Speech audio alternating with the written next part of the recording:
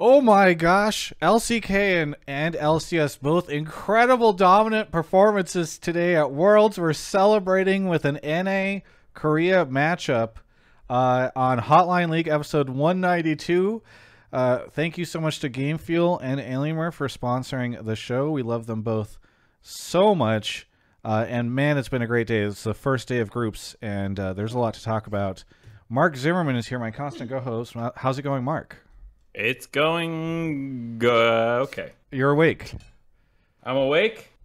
I only slept for like a little half-hour nappy poo. Oh, really? I thought you were gonna You were like, So I've been up since then, and I did a whole stream and talked about the games and all that stuff. And you're like, I gotta go sleep. You only slept for 30 minutes. Yeah, it was my excuse to hang up on you, to be honest. Well, that's great. Anything else you did today that was good? I pulled on the Genshin banner because I wanted all the 4 stars, and I got all of them, but I had to go into my pity. So I was trying to build up to 80 pity for the next like banner I actually wanted the main character on. And then I was like, fuck it, I'll take the 50-50 and hope I don't get Kokomi, and then I got that stupid mermaid fucker. But I ended up getting all the 4 stars, so okay. While you were asleep, I streamed, and after I was done Time at Worlds and like premiering all my interviews and stuff, I did a Genshin stream, and people were subbing to get me to pull, so I did like 5 or 6 pulls, and I got Diluc and Kokomi off of the banner. So yeah. Did you pity, or did you just get that lucky? I think that Kokomi was, or no, Diluc was the pity roll, and then 2 rolls after that I got Kokomi. So yeah. Yes, Genshin. Yes. Chronicler, do you ever play Genshin? You're familiar with it at least, right? I'm very familiar. Atlas is probably the best Genshin Impact player in the world. Really? He's insane. Yeah, I don't play. Is the one thing I said in like the Slack stuff was like, what everyone's AR rank in Genshin? This fucking Atlas is like 58, and I was like, holy shit. Yeah. No, he's a really like he's a good gamer. He's when it comes to Genshin, he's basically challenger. Is he one of those guys like there's always like there's a couple people that I know, like Link is like this, Double Lift is like this, where it's just like they're always going to be good at any game that they play because they're just going to get heavily invested, and they just naturally are pretty good. I see. You said he's a good gamer. It made me think of that. Yeah, I don't know. I think Atlas is just like really good at like RPGs. I don't think it's everything. Like, I don't, because we played League together and like a bunch of other games as well, right? But I think just when it comes to games like Genshin or like role-playing games where you can like break the game, that's where he shines. That's where he's the best gamer out of all of us for sure. Nice. Well, glad to have it. This is I'm not crazy, right? This is the first time you've ever been on the show. Yeah, indeed. Yeah, you made an appearance last week, I think. It's all blurring together on Rift Reaction. We had you on my Spotify show with Emily, but first time on the show, and I'm really happy because we've been trying to get, especially around Worlds and any kind of international situation, we always try to get folks on from other regions, since this is since Mark and I can no longer just talk about North America stuff, and we have to get exposed to the rest of the world. So it's great to have you on. How's your world stuff been? I mean, you've made several appearances on the desk. Yeah, I don't really like a year ago I was hard stuck in the Benelux, which is like the ERL for Belgium, Netherlands, and Luxembourg. And then suddenly I did EU Masters, and then I went to LCK, and now I'm at Worlds. So that's still a little bit. I don't really know how to feel about that. I haven't really had the time to process that, but it's been incredible. Like, obviously, it's been a really cool experience. I think in terms of actual gameplay, Woods has been fairly positive as well. I think the meta has been cool. DFM making it was really, really hype. And now we've actually gotten into groups, and like I've already enjoyed myself a lot, but groups is already like amped up to the max. So has it been a challenge at all doing all this stuff remote? Because and I want to also, I mean, we're obviously focusing on our guests, but Mark has also been casting some playing stuff, so there's fun stuff to talk about there. But for both of you, I guess it's like it's tough because almost everyone is in Berlin, but you guys have all been doing stuff remotely from your country. So I guess we'll start with you, Chronicler. But how's that been? Yeah, I don't love. I'm not a really. I'm not a real gamer, you know. I like my like what is it, like 12 to 9 sleep schedule. But Worlds ends at like 4 or 5, depending on the day.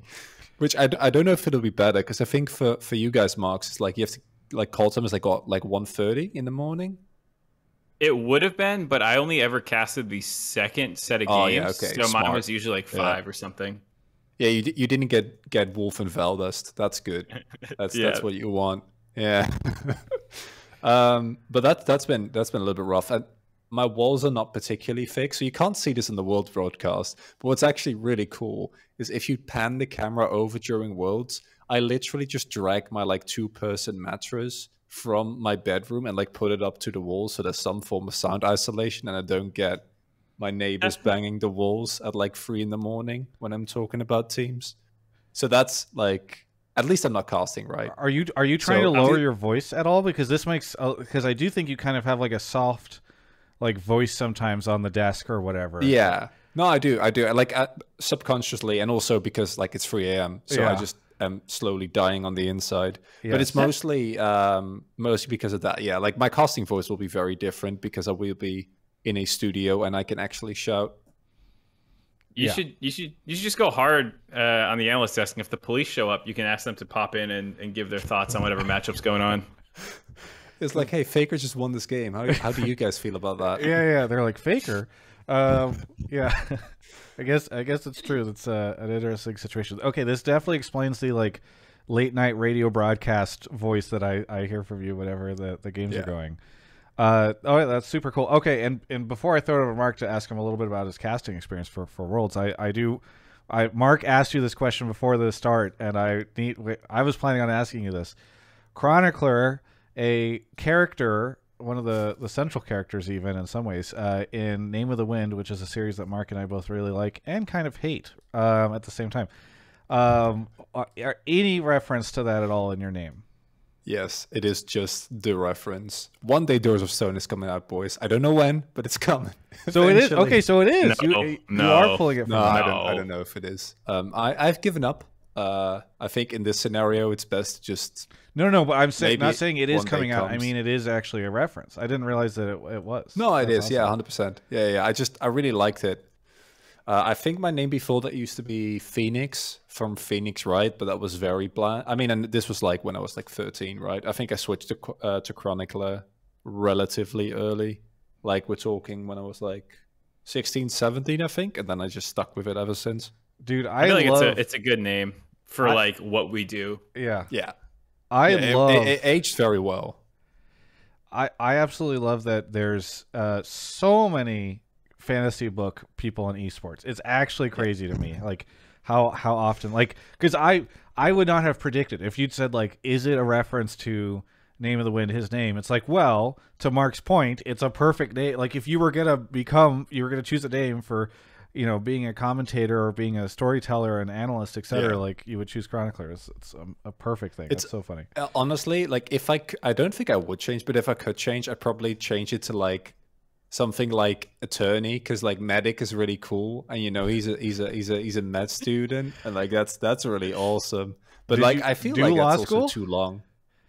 You know, it doesn't ring as like, it doesn't really work as well. I just think the idea that slowly all of the like casters in the world just put in what their previous profession was. Like, yeah, I'm programmer bringing you the cast with vet.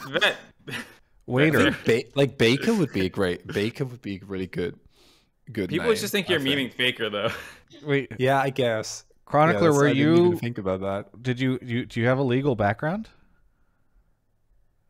I finished. I have a bachelor's in international European law and a master's in law and technology.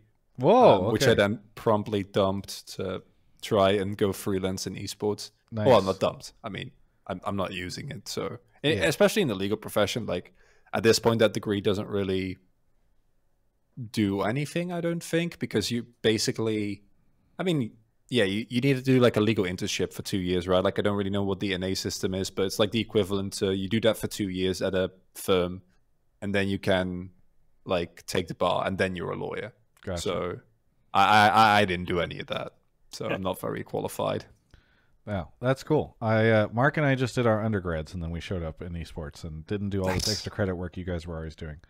All right, Mark, really quickly, what is it? What's been the casting experience like for you? You've been getting a lot of praise, I think. People excited to see you casting at Worlds. Yeah, it was good. Yeah, the best line of Worlds 2021 so far, calling someone a little sussy baka, like that was one of my highlights personally. Yeah, I was looking for a good opportunity to use it. Just looking for someone who's like building funny or like there's a weird pick or it's just. Yeah. I've been hearing it more and more on TikTok and shit, and I was like, I have to work this in somewhere. No, it was beautiful. I really appreciated it. I really appreciate that in a lot of situations. Somebody like Mark who's like, okay, I'm casting Worlds, and I'm still getting into the casting side of this industry and all that stuff. They would be very, very serious, and Mark's just like, okay, I gotta wait for my moment, my big moment. When can I drop the sussy baka?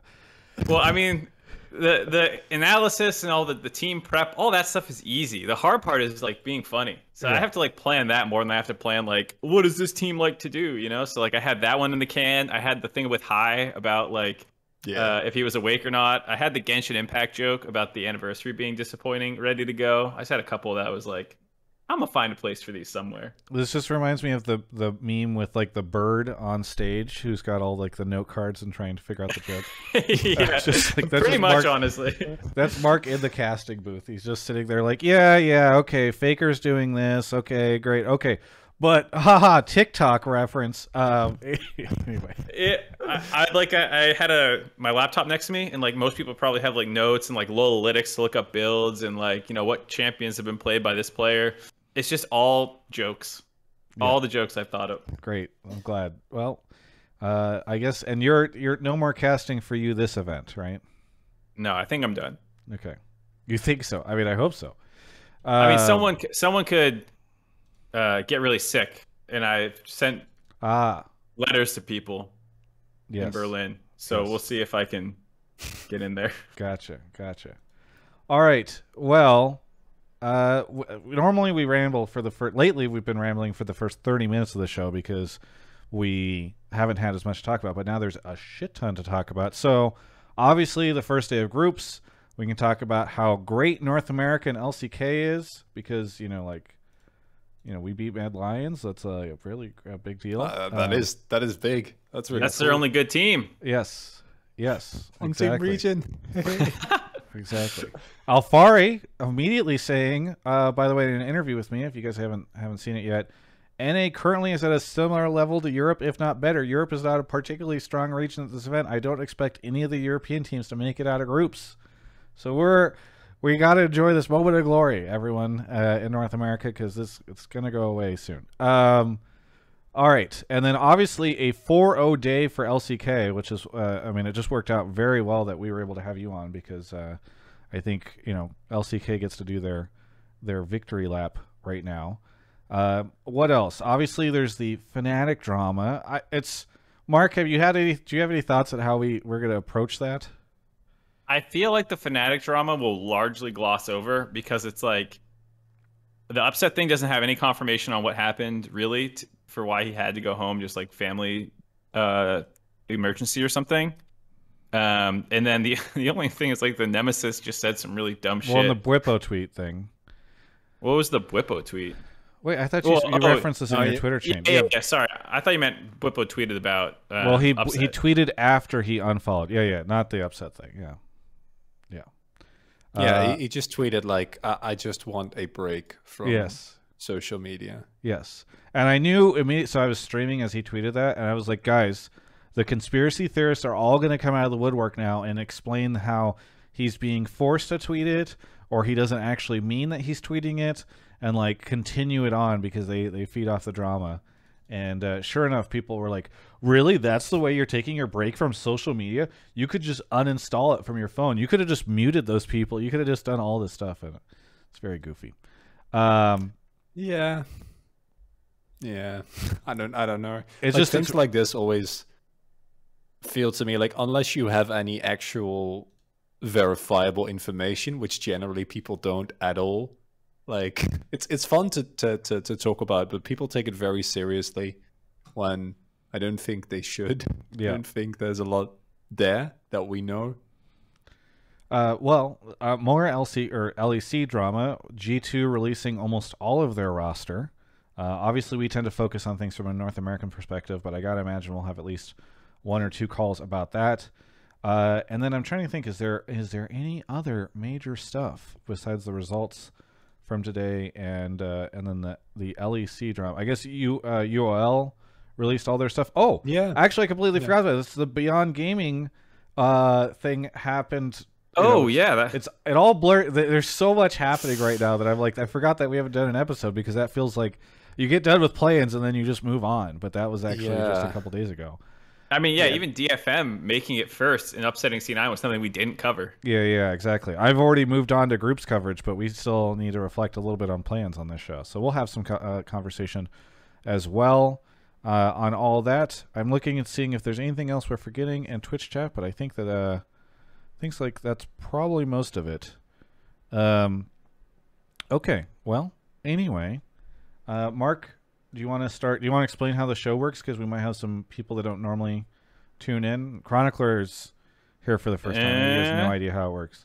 Do you know that you're going to be talking to randoms? That's always the big surprise. Okay. That's fine. I used to be a random until very recently, so I'm very familiar with these are your people.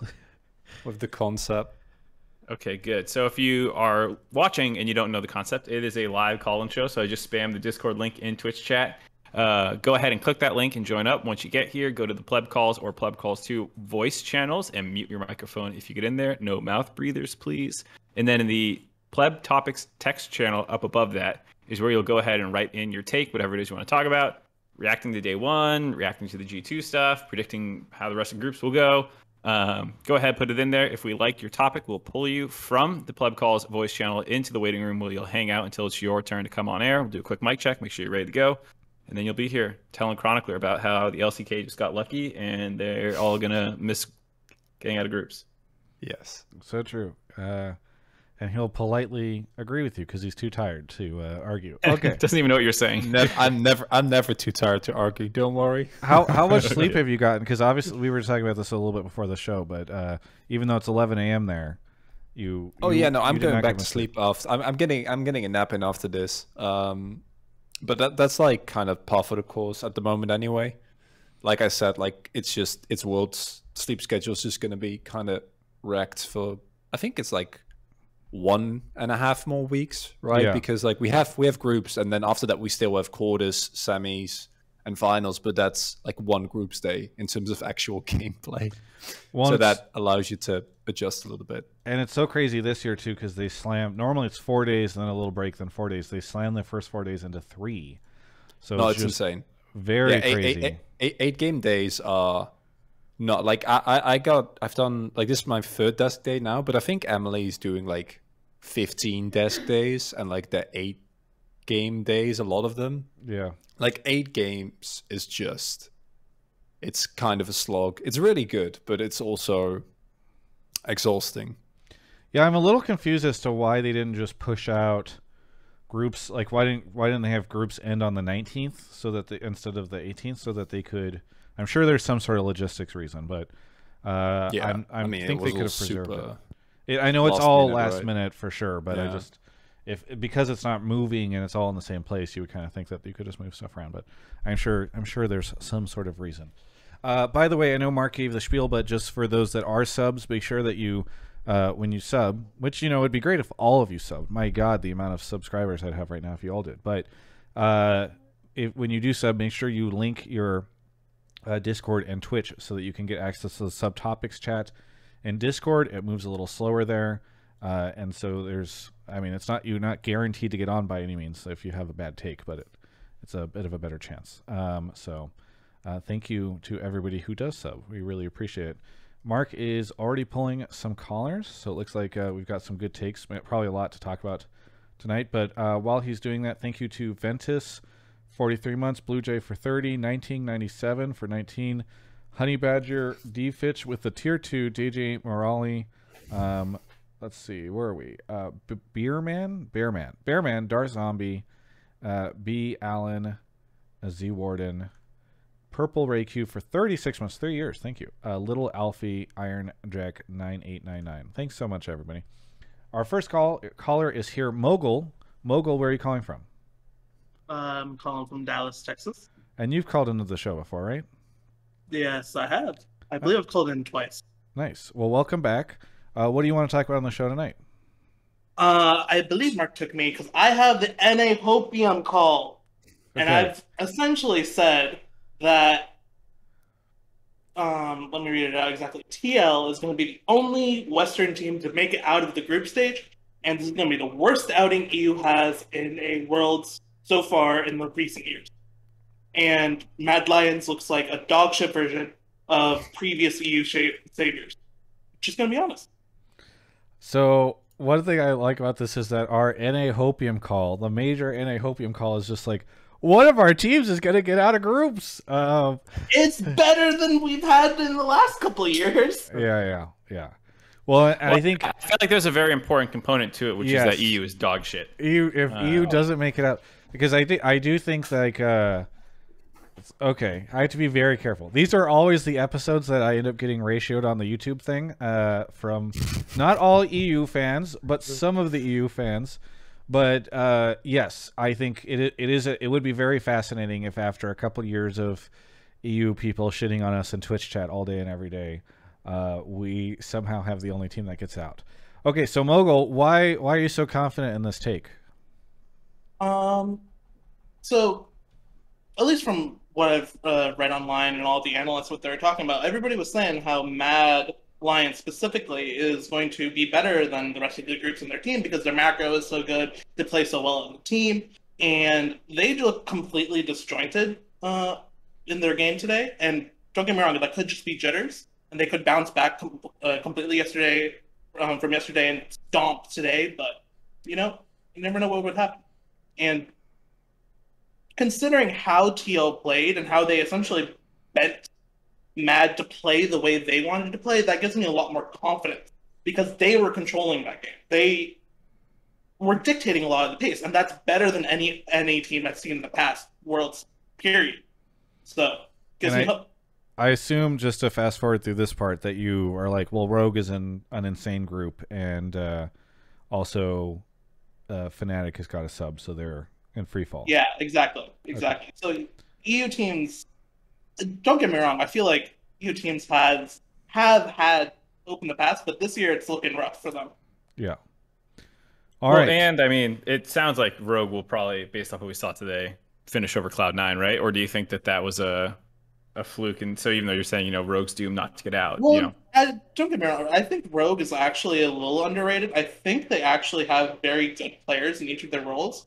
So they are a good team. It's not like they're not a good team. I just think they have the ability to lose the game just off a coin flip. So anything could happen. I'm not going to discount Cloud9 anymore. Freak tweeted that Rogue is the best team that EU sent. So clearly they're decent. All right, Mark, before we throw it to Chronicler, as he might be still waking up, what do you think of this? Sorry, my cat's rubbing his face on the arm of my mic, and it's very cute. Lovely. Should I throw to Chronicler instead? Are you Probably. able to answer this? Chronicler, is North America the only Western team getting out this year? I guess a good question is like, how many Western teams could even get out? And if there's only one. No, it's not. It's fine. I need you to pee here because Mark isn't. Yeah, no, that's fine. Yes. I will be present. I will try my best. So, I think that just by the nature of groups, TL making it out is the only reasonable take. I don't, unlike FPX, collapse immensely, which I don't expect. I think they just had one subpar game against Damwon. Damwon had a good meta read that they weren't really finding, but then so C9's not making it out that I just don't see that happening, regardless of how good the team would be relatively for NA. And then I think 100 Thieves actually might grow decently on the tournament. I think they did actually have a set of openings yesterday they didn't really utilize, which I think domestically they would have. But I still don't see them making it out again. Like EDG and T1 both should just be too good. But Group D is wide open. Like no clue what's going to happen there. So I can see them make it out. Yeah. If they're able to win against LNG. It sounded like you said TL getting out as the Western team. Were you saying that was the only decent take? Like, do you think that it's? Are you officially picking them over Mad to make it out of the group? Oh no, I don't know. I think it depends on who does well against LNG, and I have no clue what's going to happen there. But I also think that we should not overreact, and that Mad is definitely going to be way better than they were yesterday. But I can see TL make it out. Yeah, like I don't think it's likely. I think what is more likely is they have like 1 or 2 more good games, and then they kind of get caught up with, and then Mad Lions grows over the course of like groups, and then still makes it out as first or second, depending on how my boys BDD and Ruler are feeling. It's that the week 2 thing happens. North America sucks and Europe catapults. I don't know. No, It depends. this year? I think TL's a good team, right? Like I think individually they have really good players. It's just about, do they play with the same confidence? I think one thing that always has upset me, because I have stand an A team every now and then over the last couple of years, is that even if they're like aggressive domestically, they can go to like Worlds and then just do nothing. So as long as they don't do that, I think they should be all right. And LNG didn't really look very threatening, and I think LNG hasn't really been tested yet. So if they win against LNG, I think TL are looking pretty good. I don't see them beating Gen G though. I don't think that's going to happen. Gen G is definitely. But this is, at least in my opinion, I think this is the best NA has looked in terms of being able to actually control the pace of the game. And that's very important, in my opinion. So that's what's giving me the most hope currently, honestly. I feel like I kind of agree with Chronicler. It looks like Gen G is the strongest team in the group right now. LNG looked pretty bad against them, but I also feel like when I was doing my prep for them, Icon was actually pretty important to them unlocking Ale, who like is really good, but didn't get a ton of 1v1 advantages himself. And he stomped play-ins, don't get me wrong, but play-ins is obviously a lower level of competition than was waiting for him in the main stage. So like when he goes up against Alfari, you know, I think Ale could have a better game than Alfari, but he's not going to like dumpster Alfari in the 1v1. So it felt like BDD absolutely shit on that game. Like just took a huge shit on Icon. And then Icon couldn't do anything. And that's like one of the 2 important people for snowballing their top side, like him and Tarzan working together. And then like Tarzan didn't really have anywhere to go. And it just like, it felt like it all came apart just because BDD like 1v9 that game. So I'm a little hesitant to say like, oh, well, this is LNG's level. Cause I'm like, well, Jensen's good, but you know, is he going to do what BDD just did? Mark, do you agree back to the caller's point though? Do you agree that TL was like controlling that game and making Mad play the way they wanted to play? Mostly, yeah. I mean, I felt like they had a pretty good handle on it. You and I were like watching the game together, and like there was a little bit of a moment where, you know, the Goldie went back in Mad's favor, and I was saying like, well, it's not like they probably outscale us a little bit, and so it was a little scary, but Mad didn't really make a play, if I remember correctly, to like get them that advantage back. They looked on the back foot. So in that sense, I think TL did control most of the game. Yeah, I think TL just started to like slowly lose these team fights or trades that'd be like, you know, they'd get 1 kill and Mad would get 2 or something like that. And so then the gold started to get, and then there was just that fight next to Baron that went really well for them. Chronicler, you were going to say something? Yeah, I think that outside of the one like the top side dive where they got like chased down, and that was I think the game where normally the game would have been thrown, well, like they would have gotten, that was like the break point for me. After that I was pretty confident. If you look at the compositions as well, and obviously this is me speaking from an LCK perspective, but the position that TL was in like post early game, where you have an Azrael that's on 2-3 items and is not going to get contested by anything that Mad have, like you should just not lose those games. You can lose those games, but you shouldn't. So I was happy to see that they actually played well around tactical post that. As long as he goes untouched, he can 1v9 team fights if he just channels his inner Teddy, and he did well. Well, Mogul, It sounds like Mark and Chronicler are a little more skeptical on your take, but I do appreciate you coming in with the hopium. Is there anything you want to say before we move on to our next caller? Shout out to Mark for doing really wonderful cast on Play and Stage. I enjoyed it. And Chronicler has been a great addition to the world's broadcast team. So I've been enjoying all the content that y'all have been making so far this year. Appreciate it all. Yeah, thanks so much for calling in. All right. Mark, you want to go? Oh, off he goes. Donna, thank you for the 5 months. Sneeben for the Prime. The High Ground with a tier 2. We love to see it.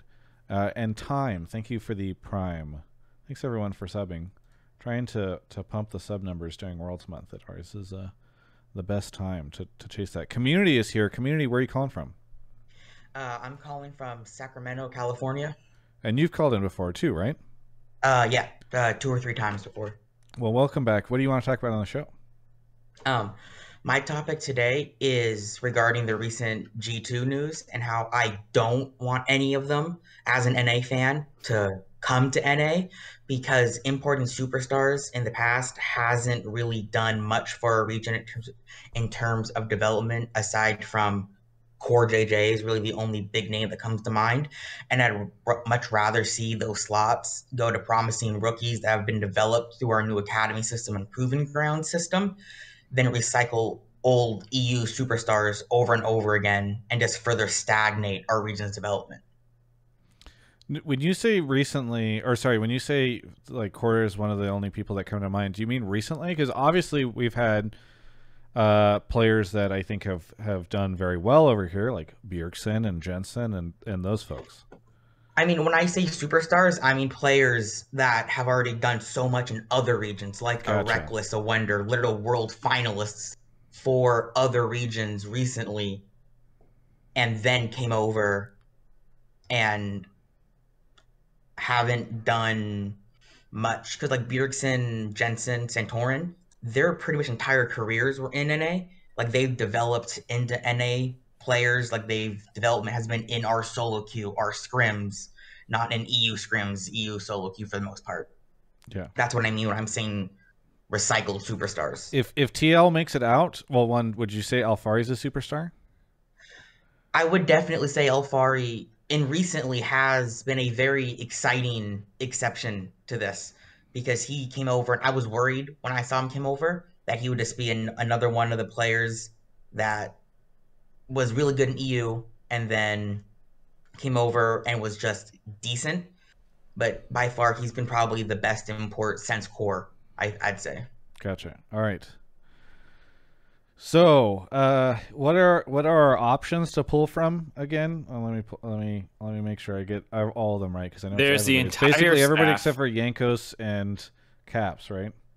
And the entire staff. So Grabs could come over and Nelson, Wonder, Makix. Although Nelson's only been over there for a very short time, and Reckless. And a lot of people are spamming TSM Reckless. TSM fans, I think, really want that, and I am skeptical. Okay. Mark, do you want any of those players? At the G2 garage sale, Carlos's import can emporium. I get 2 for 1? You think I can get a? I don't. Based off of how well, I don't know. He's everything must go is what it sounds like for G2 right now. So, the G2 garage sale. Well, I'll say I don't dislike any of those players necessarily, and I think one of the things that often happens when you bring over these superstars, like the caller's talking about, is that there's usually a huge price tag put on them and like a ton of hype, and they're seen as like saviors of that team or that league, and then they don't live up to that level. And again, like the caller said, notable exception to Core JJ. But like Reckless on a skill level and Mickey on like a playmaking skill level, I'm like, yeah, that sounds good. Like I'd bring him over. Why not? I think the teams that they would go to probably have the budget to make it work. And then, there's kind of the lower class teams that don't have the insane budget to drop, $500,000, $1 million on these players to get them over here. I don't know what their going rates are now. But realistically, you're looking at the top 5 teams spending on them and maybe one other team that's going to splash the pot this year. I don't know. I think I don't have a huge problem with them coming over. I just wouldn't like it if they just randomly showed up on like some 7th or 8th place team. I think that's what would bug me more than like a team really trying to say like, hey, we think like Reckless is a legit superstar and we're going to try and build a great team around him. If it's like, and again, I don't think Reckless would go to a team, but like if CLG picked him up and then they just had like a couple other like randomish veteran players and it was just like no realm of possibility where Reckless wins, I would be like, why are you here? I'm curious, Mark, do you care? Like, let's say Wonder is one I'm more hesitant about, just because with the are you buying into you're buying into the WoW stuff? Well, it's not just the WoW stuff. Like, I don't really care what someone does in their off time. I just mean like straight number of solo queue games played. I've always been pretty adamant about the grinder mindset and being in favor of it. And so, you know, I don't care if he's the greatest WoW player in the world, but if he only plays 10 solo queue games, then I have a bit of an issue. And people supplement it with 1v1s and watching VODs and all this stuff, but no thank you. Let me ask you this. Let's say TSM, I don't think this is going to happen. TSM announces, or it comes out that TSM is spending $3 million on Reckless. Do you care if like about the price tag at all? Obviously I do. I honestly don't know if you do, if it would annoy you. I mean, FTX money, baby. So you don't care. What EG then? You know, any of these guys, like, do you care as much? What if it's 3.5 million? The most anyone's ever spent on a player. They're paying Carlos $2 million, and then it's 3.5 for the salary. Like, I'm curious if you care at all about the salary. It's hard for me to divorce like what the team has currently. Like TSM's trying to make an upgrade. They bring Bjergsen back. They get Reckless. This frees up an import in the top lane. They get, I don't know, Nuggery. Wow, oh my god, this is nuts. I don't know if that actually works out in terms of import slots. I don't think it does, actually. Whatever. My point is, that's a team that's swinging for the fences, and I'm cool if Reckless joins. And the salary is on them to figure out with whatever deals they have. Gotcha. So you're down with these guys to come over. Just to be clear on that last, or on the one other little part that you mentioned, do you think that there shouldn't be hype around them if they do? Because you said you kind of get frustrated whenever the superstars come over here and it's a bunch of hype and it's like they're going to save the league. Are you worried about like overhyping some of these guys if they do come over? Yeah, I mean the perks effect basically. I mean perks has been good largely for the year. People pretend like he's shit. I don't think he's shit. It's just, you know, we were like, this is the greatest Western player of all time. He was good. I mean, he was really good. I don't think he's as good. All right, Chronicler, you're the outside perspective on this stuff. Should North America not take the bait on this? Spoiler, no. I feel like they probably will try to, but I mean they might, yeah. That seems inevitable. But no, I think the take's pretty based, not because of the G2 thing specifically, but because it mentioned investing more heavily in NA Academy. And I do actually think that is the way out of the hole that has kind of been dug for NA over the last couple of years, where you're always going to be like behind the curve, right? If you don't have like a sustainable form of talent development for yourself, because no matter how many players you import, like you need to actually generate more good players yourself, because it raises the average level of your solo, of like everything, right? Of your solo queue practice, of your scrims, of whatnot. I think one of the main reasons why LEC, and I don't know if they'll be successful this year at Worlds, I think they'll do okay. I don't think this year's LEC is going to be as good as it's been in recent years. I think it's going to be an LPL, LCK party.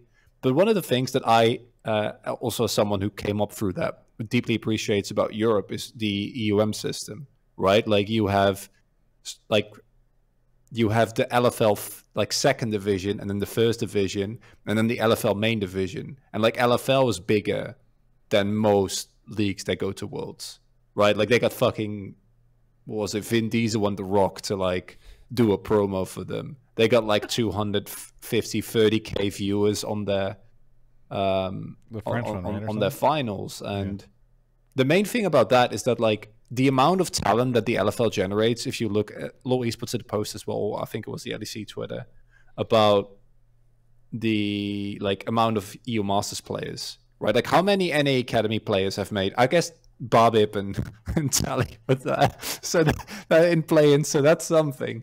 But I think that obviously this is a long-term thing, like long-term investment. I don't think this is gonna help you over the short term. But for NA to as a whole stop relying on buying players from other teams that have been successful in the past, like really go all in on making sure that your own scene is in better health. Yeah, I mean, I've been saying that forever, but you get called xenophobic, I think, sometimes. I mean, that's what happened in Twitch chat earlier, so that's just it's tough. I know about that. It's tough. It's tough, yeah. I don't know. I'm down to go with the caller. Like, okay, I'm going to combine both Mark and Chronicler here.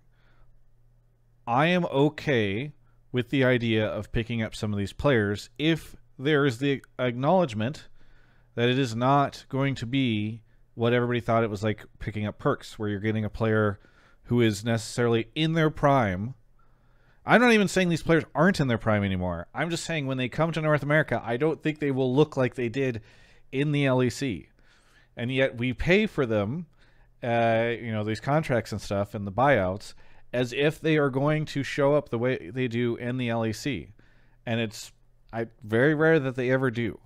And so, and I think it ends up becoming a huge issue. And it's not good. And then you aren't building correctly because you're like, well, this is our star player. And like, they don't always, I don't even know if Perks has been the best player on Cloud9 this year. Mark could answer that question. But actually, Mark, do you think Perks has been the best player on Cloud9 this year?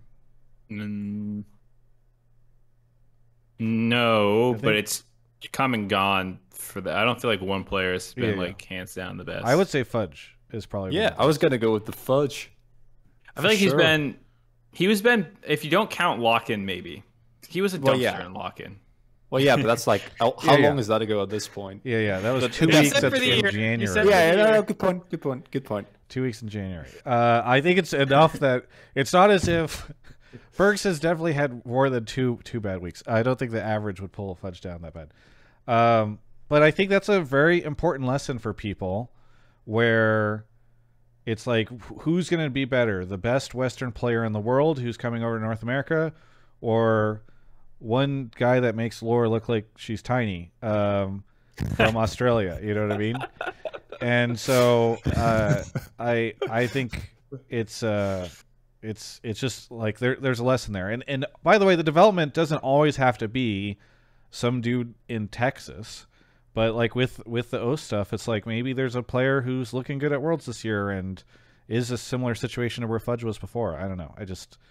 I'd rather spend $1 million on 4 or 5 players from one of these regions and have 2 of them in the main team and 3 of them in academy than spend $3 million on a G2 player, is the way I think I would put it. All right.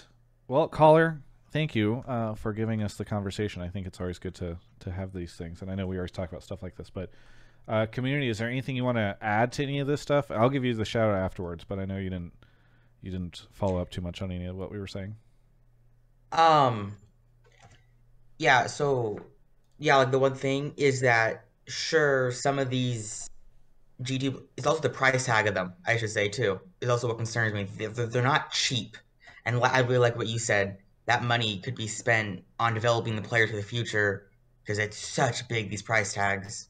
And so that was, I think, a lot of my main points too, was it's the the investment of resources. It's not great the way it's going, I think. Yeah. Hey, thanks so much, community, for the call. Anything you want to shout out? Yeah, just shout out to everybody around the world right now who's just ruining their sleep schedule and over the next week or couple weeks for this. It's always worth it, but it's always a struggle when that alarm goes off at 4 in the morning. Very true. Hey, thank you so much for the call, and we'll catch you next time. All right.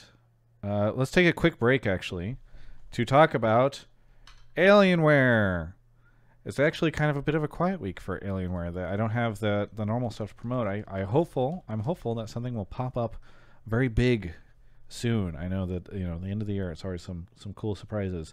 But in the meantime, I just want, actually, a great time for me to mention that all my Worlds coverage is sponsored by Alienware.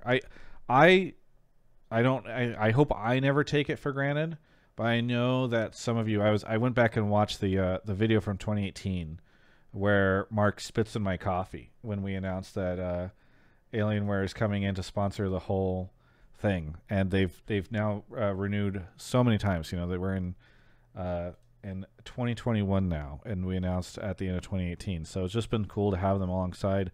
And I know that some of you guys might have heard me talk about them so many times throughout the years, and it's like, yeah.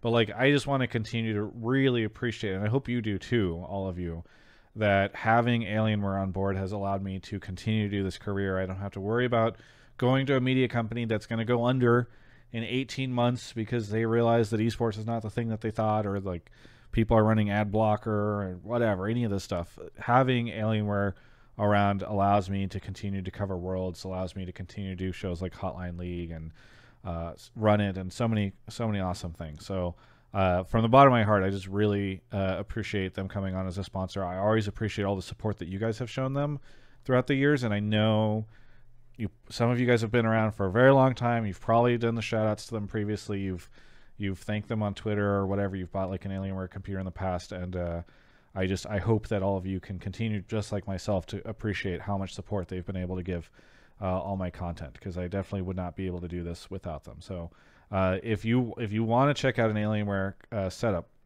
please go to alienware.com/Travis.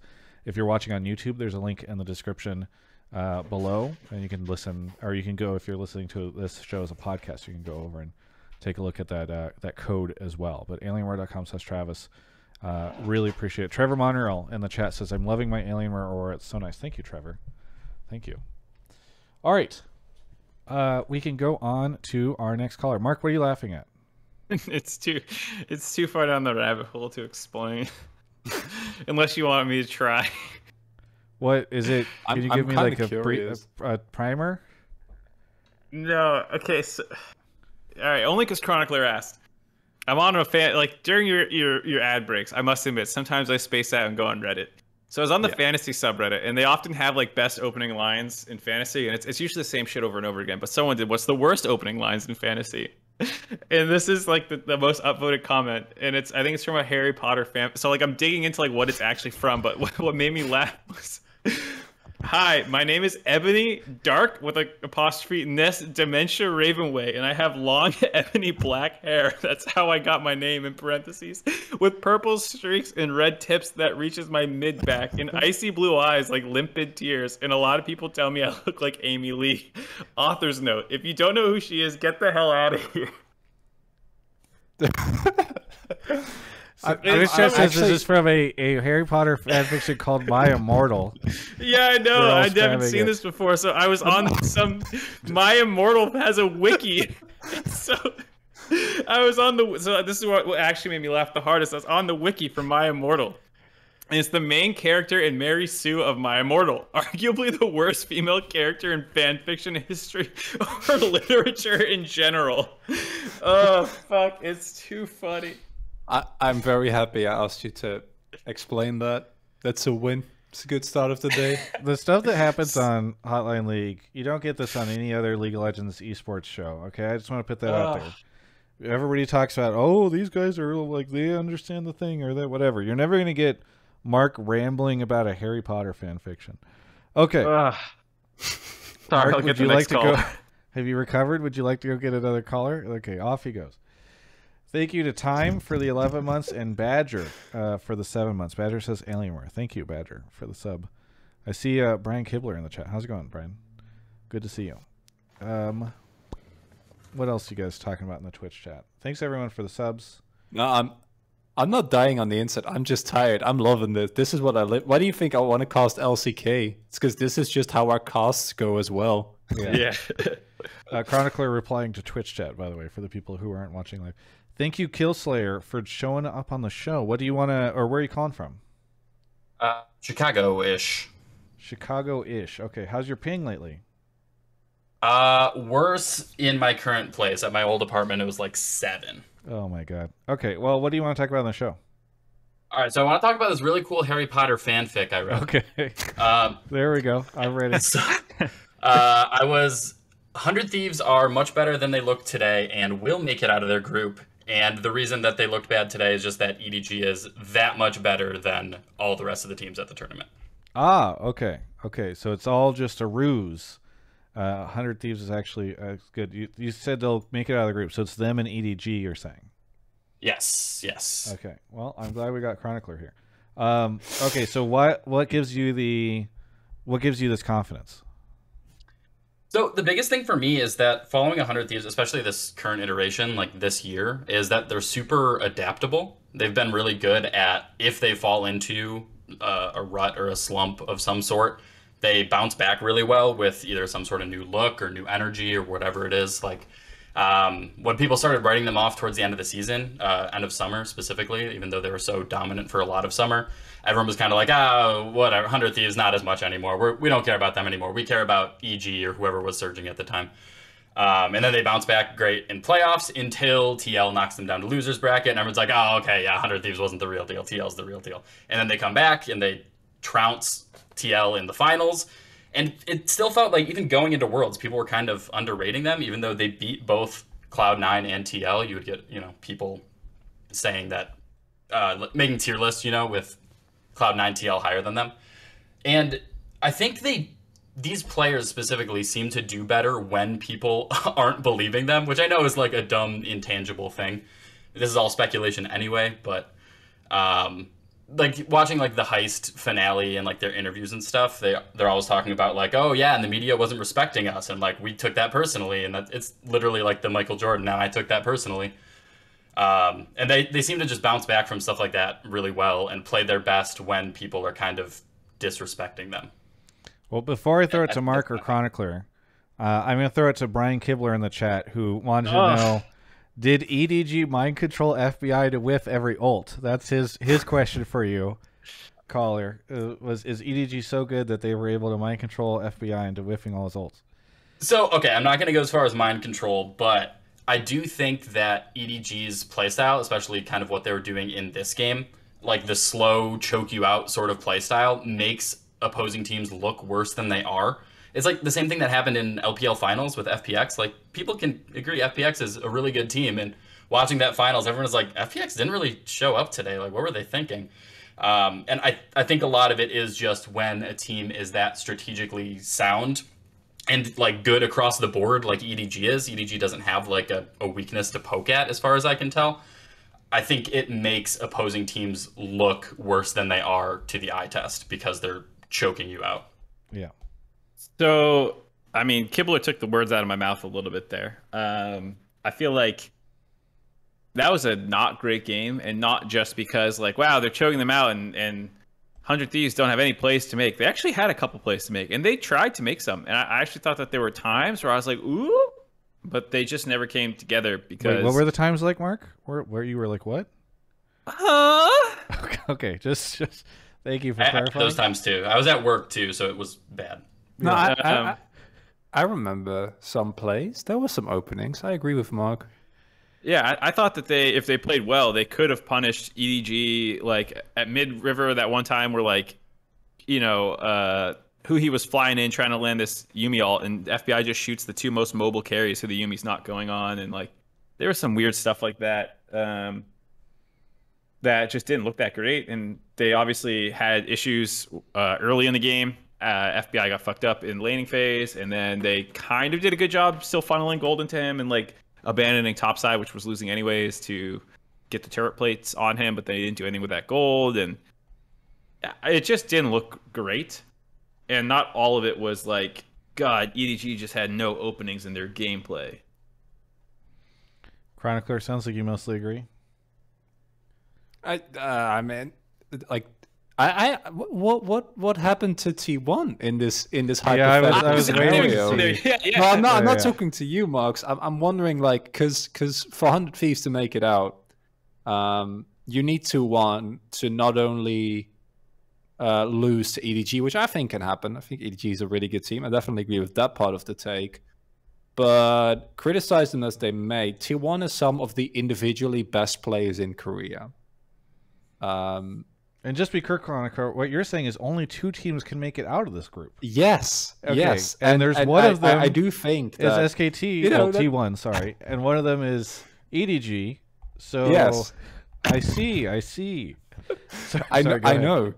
No. I'm glad that you're clarifying. And we're being a little bit facetious about it, right? But I think it's important that when, as an LCK analyst, I criticize teams like Gen.G or T1, it's really easy to forget that still in the context of the LCK. The LCK has the most talented players in the world, right? Like, I think it's fine to argue that the LPL is a stronger region, but even the best LPL teams, some of the best players are Korean imports, right? Like, the fact of the matter is just that I think individually, the LCK is just absolutely cracked. It's completely fine to criticize T1 for things like their mid game, sometimes they're overforced, their drafts can be questionable, but that's, again, within the context of playing against like Dom on Kia, which, well, we saw how they did in their first game. So I just don't see a scenario in which T1 lose to 100 Thieves twice. Like, maybe they'll drop like one game at any point, but like I don't ever see 100 Thieves making it out over T1. Like, that will be shocking to me. Yeah, I think for 100 Thieves, like, if you're trying to bright side it, it's like that draft wasn't really great for 100 Thieves with Closer as an enabler. If you look at playoffs, he on a carry role was the biggest reason that they popped off in playoffs. And there are carry junglers right now. Like, the Talon went through unbanned. Like, I hope he has a Talon in his pocket. I hope he has some of that stuff. Will that be enough to beat T1? I don't know, but I can buy a world where, like, FBI had jitters for his first like Worlds game with 100 Thieves, and the draft wasn't great, and they looked better through the rest of the tournament. I can buy that, but I still don't know how they beat T1 exactly. Yeah. Go ahead, Killslayer. So I think for me, the thing is just like I was kind of talking about at the beginning. One of 100 Thieves this iteration's biggest strength is that they don't seem to tilt, really. They seem to just take it like, all right, we lost that one, we know why, let's go at it the next day. And I don't know as much about T1. I'm not following like their equivalent of whatever YouTube show if they do one. But I know they're really young, and that can definitely be a factor with longer tournaments like this, with nerves and inconsistency and not being able to bounce back from losses. So like if, for instance, EDG T1 is tomorrow, if EDG smacks them, then maybe that affects them going forward. And to be clear, I'm not saying 100% chance 100 Thieves makes it out no matter what. I think it's really tight. I just think it's tighter than maybe people are giving 100 Thieves credit for. All right. Well, I guess we'll have to see. I'm definitely all in on the TL hype train after today, but I'm not willing to hop on the 100T hype train, especially because like LCK just like, I don't know, Mark, do we have an LCK take, or can I go into this with Chronicler? We got a negative LCK take on the way. Oh, wow. Okay. Well, then I'm excited to hear about this because I'm definitely on the more than anything, I'm on the LCK hype train right now. Killslayer, I guess we'll see how things go with 100T. If so, you'll look like a genius. It's always fun to do the show whenever we're 1 out of 6 games, because who knows what will play out over the next 5. So thank you so much, Killslayer. Anything you want to shout out here at the end? Yeah, thanks for having me. Shout out to the sponsors. I actually bought one of the Aurora R12s, I think it was, a month or 2 ago. Gave it to my sister for her birthday. She's been playing a lot of Minecraft, so she seems to be digging it. Nice. A perfect game to play on a high-end gaming machine. That's right. You need a 3060 to play Minecraft. Yeah, exactly. Well, hey, there's RTX now in there, so those NVIDIA cards are pretty good. And thank you for saying that, as we have an Alienware person in the chat to see that this is a thing that people shout out during the show. Thank you so much, Killslayer, for the call, and we'll catch you next time. Have a good night. Yeah, have a good one. Okay, off we go. I'm excited. I'm hoping this is he's grabbing the LCK take because I'm curious about this, because I figured we'd talk a lot about how good they were. Kenny-san, thank you for the 6 months. Daddy, please spank me. Thank you for the 11 months. The real divert. Crash Cat, and Benjamin. Benjamin for 33 months. All right. Flair is here. Flair, where are you calling from? I'm calling from Pensacola, Florida. Pensacola, Florida. Okay, what are you the faded LCK negative LCK take? I am, but I will preface I am a big LCK fan, and I stay up during the summertime all the time to watch the LCK broadcast. It's one of my favorite broadcasts. So okay, here we I see you're already trying to get it good with Chronicler. I see. Okay. Absolutely. So my take is that the LCK won't make it past the quarterfinals. I think that the LCK has a little bit of a group buff, and that yes, it may be an overreaction. I think that LCK will do good in groups, but in BO5s they're going to be challenged by Western teams and LPL teams. And the most notable two teams I think that are going to come out and really put it into the LCK is Liquid and Mad Lions. I think that with their playstyle of being a little bit more aggressive, especially Mad Lions and Liquid in their playoffs looking a lot more aggressive, I think if either of those teams match into any of the LCK teams, they'll be able to take them down. Okay, so you already have Gen G out of groups versus anybody. You already have Gen G out of groups. Like they're not going forward out of groups, right? Yeah.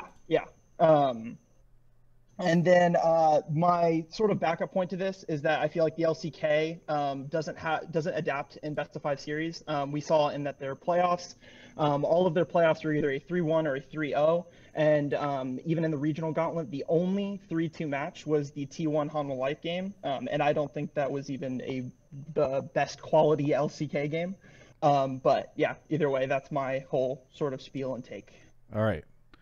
I this is the first time I think anyone's ever said that they're a huge LCK fan. They watch LCK. Normally, these folks come in with like massive airs of superiority. So I'm just shocked that you're like, coming with the most humility. fun thing with calls like this is usually be like, "Did you watch LCK?" And like some of the callers are like, "No, it's just a gut feeling that yeah. You just see like they're just not that good,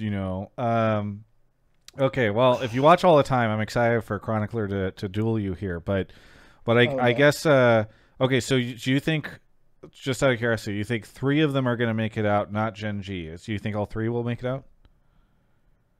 I think it sort of depends on the LPL's performance, but yeah, I think they'll do pretty good in groups. I would say Damwon will make it out. Let me see if I can pull up the full list of everything. Yeah, I mean, I guess you would say.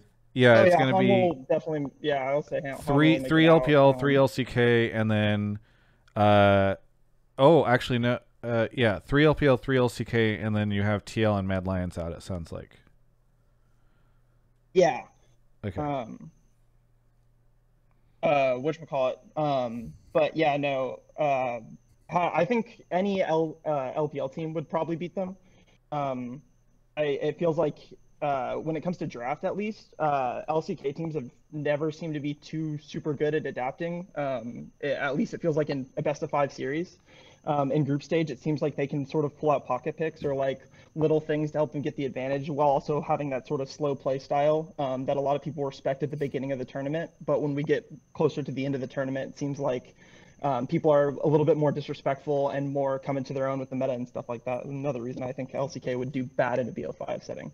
Okay, and just to clarify the last bit here, you're because obviously a lot of people are going to point to Gen G beating LNG today and Damwon very handedly dealing with FPX. You're saying doesn't count, not best of 5s. Yeah, I think it's just sort of beginning of the tournament, like meta shifts and stuff like that. But yeah. Okay, Chronicler. Go for it. I thought you were going to throw it to Mark's. Well, obviously, I have a lot to say about this take. Well, I feel like we should just spend as much time with you as possible. So, where to begin, man? Because that was a lot, and first of all, I appreciate a controversial take. Not shying away in the face of controversy, I think is great. However, when it comes to the actual points, I disagree on basically every level. I do agree that in terms of groups that LCK is generally going to do well. But if you look at what we've seen from Worlds thus far, is that Damwon stomped FPX. Like it was not a close game, right? There was basically nothing happening. Damwon also are notoriously diverse. Even if you disregard the rest of the LCK, saying Damwon won't make it to semis at the very least, I think is in of itself like that. Just that would be like, you can go into that for like 10 minutes about why that is not a thing, because the team is so incredibly, has like 2 of the best players in the world, has looked incredibly revitalized ever since they got Danny back, won the LCK very convincingly, were 1 game off winning MSI with 3 players, which I think in of itself is quite the achievement. You know, they didn't actually get it, but not having a bot lane generally is not advisable when you try to win international tournaments.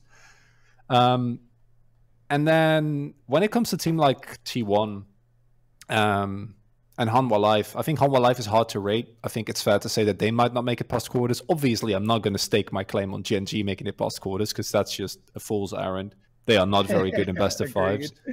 But again, like, I don't know where this people just completely disregarding T1 comes from. Like, why do people not rate them at all? Like, yes, they lost to Damwon, so is most other teams in the world going to. As a T1 fan, to a certain extent, I feel like every time I have hope in that team, it feels like it just all crumbles away. And they've showed up at every Worlds they go to, but I feel like at least in the past couple of years, it's just not worked. That's one of the big reasons I think they won't do well in best of fives. It's just because I have zero faith in T1 as a fan of them.